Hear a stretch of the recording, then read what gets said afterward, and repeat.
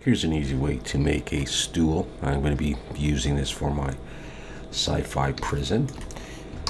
I'm going to bring in a circle, make it 20 vertices. I'm going to scale in like that, and F to make face. Take this edge and I'm going to extrude it down. Shift Alt and click that edge. Control B to bevel. I'll put one subdivision there. Shift Alt and click that one. And bevel, but I want no segments in there. Just want that area like that. And then in face selection, Shift Alt and click that and extrude it down a bit. If I go Control 2, I get this effect. I can come back up here now, and I can take this edge, I can scale it in just a little bit. I want a little bit rounder. I don't want this sharp edge, so in edge selection, I'll take this E and S and I'll pull it in. Just decide if that's the shape that I like.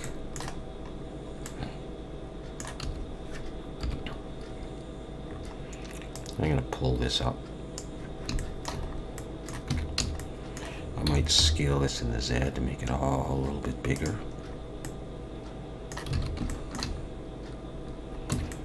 Okay, so there's the top right there. I might select that edge and bevel this as well. Just do this, pull it, and put one subdivision just to make it a little bit sharper. If that bothers me a little bit, I might take this and pull it out. Don't need it quite as sharp. Okay, so there's the top. You're not going to see underneath it, so I'm not going to worry about that anymore. Okay, let's make the rest of it. Select a circle like that. Shift D, pull it down, P, break it out, and select that and scale it in.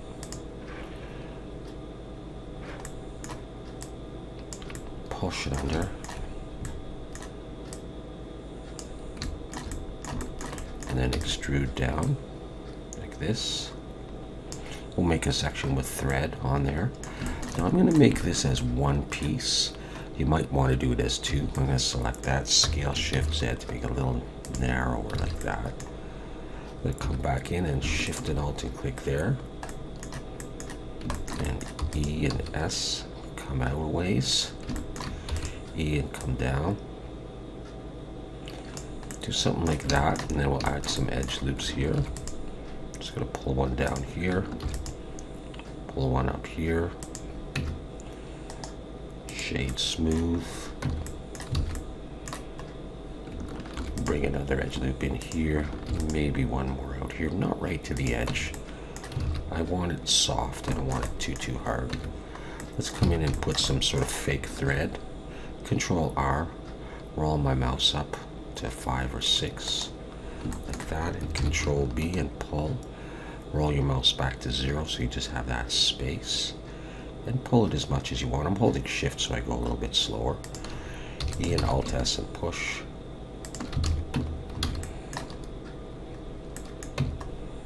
Alright, if we want this sharper, we could select all these edges. I'm holding down Shift and Alt. We can select all these edges here.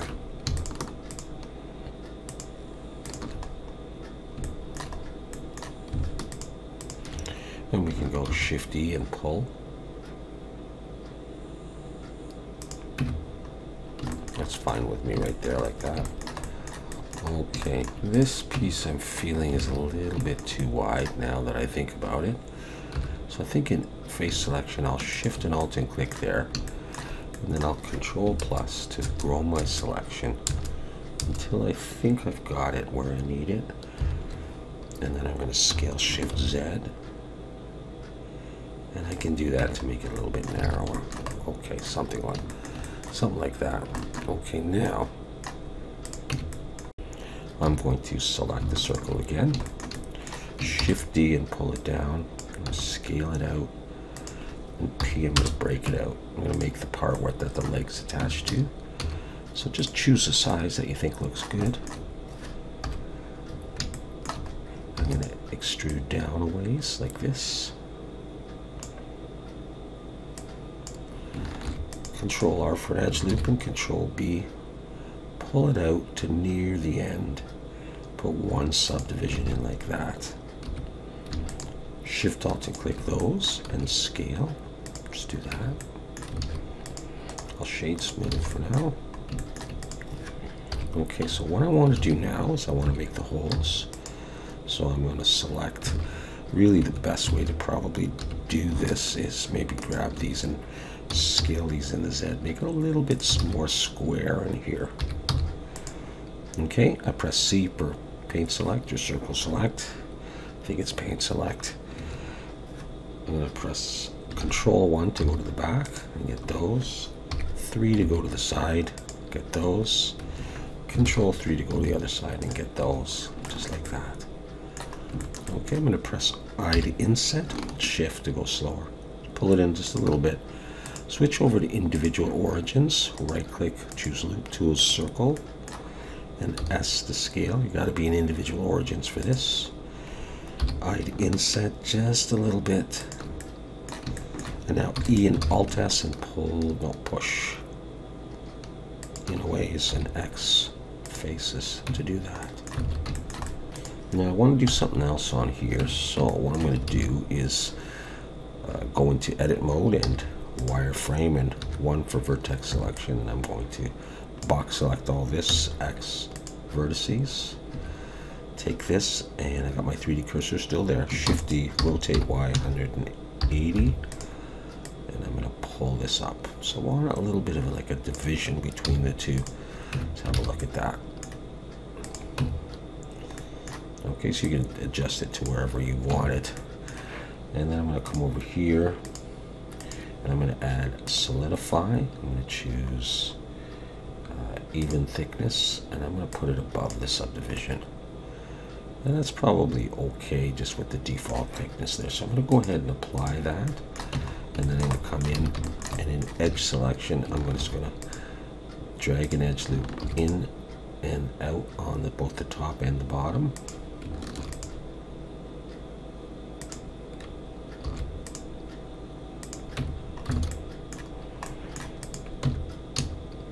Okay.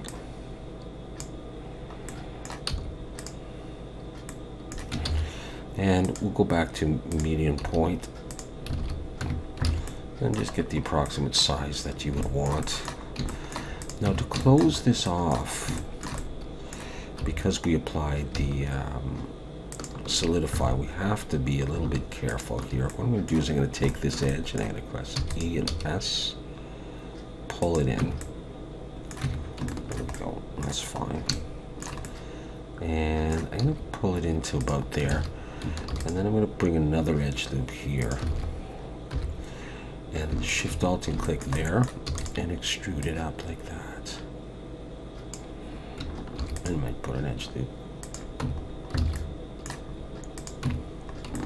And if I want to tighten this up, I'll just put an edge loop here. That's probably okay. You can decide how tight you want it by putting more edge loops. Let's do that. Let's take this and we'll close it off as well. So what I'll do is I'll come underneath here, Shift Alt and click that edge there. Okay, I'm going to press E and S and come in. And I think I'll E and come up a little bit. E and S, come in. And just have a look at that. Okay, I'm just going to scale that in. I'm going to leave that the way it is. Okay, so now we have that. And now what I'm going to do is Shift A, Mesh Plane. Go into Edit Mode 1 and M, Merge at Center. I'll look from the side and I'll just pull that point out. And it's not quite central. Let's look at that. Right about in the middle of that. Okay. I'll pull it in a ways. I'm going to make the legs on this. So I'm going to press E to extrude, and I'm going to come out just a little bit past there. And I'm going to come down. Let's try that. Select that point and Shift Alt B to bevel and pull, and I'm going to put 5 edges there. That's okay, just like that. I'll start with that and see how it goes. I'm going to convert this to a curve and come over to the curve dialog box under geometry and bevel and just start pulling that up till I get a thickness that I like or a size that I like that fits. I can shade smooth. I'll put a subdivision on that later.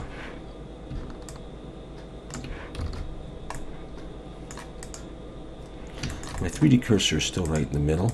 I'm going to set the origin to that. And I can mirror that across. There we go, just like that. And I'll Shift D, rotate Z 180. Nope, rotate Z 90. Okay, nah. I think I need to come out a little bit more. So I'll just box select those and pull them out.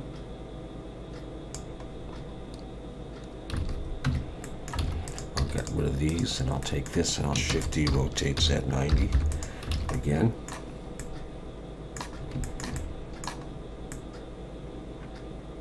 Alright, something like that. Now I'm going to come in and select one of those. Actually, I'm going to take both of them. Shift D, P to break it out, and I've got that piece as a curve. I'm going to change the bevel size so it's like that, something like that, and I'm going to convert that to a mesh, but first I'll change the resolution to 4 and down here to 2. I'm going to take that piece, object, convert to mesh. See, we got that. I'm going to take this and pull it down, scale it in, take this and scale it out, and then I'm just going to take this and extrude it in, and this I'm going to extrude in a little bit like that. And now I'm going to take that edge and I'll bevel it, but I'll just put one segment, and I'll do the same up here, just a little bit smaller bevel. And we can try Control 1 or Control 2, select it, and let's go in and get rid of this one here, so we can just scale this a bit bigger, and maybe scale in the Z. Just figure out a size that you like.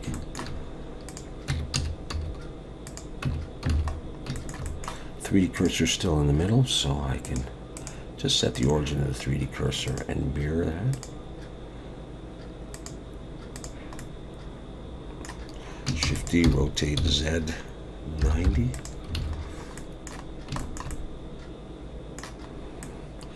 And then you can just go back and tweak anything you want. Maybe the top is too small for this. I think that looks better. Let's try the cavity shader, and let's also make sure that all our polys are facing the right way. And as you can see, the top isn't. Now it is.